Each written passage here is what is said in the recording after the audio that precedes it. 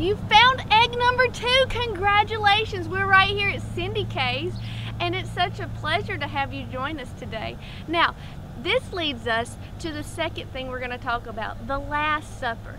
Jesus had gathered his disciples together to break bread with them and wine. He wanted them to understand what was coming. And what was coming was that he would be sacrificing himself for us.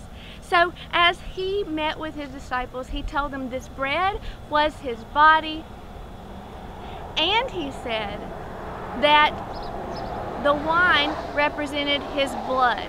Now, I want to read this to you. He says, "This is my blood, which was poured out for many, so their sins would be forgiven." You see, Jesus wanted the disciples to know what he was doing and the importance of it.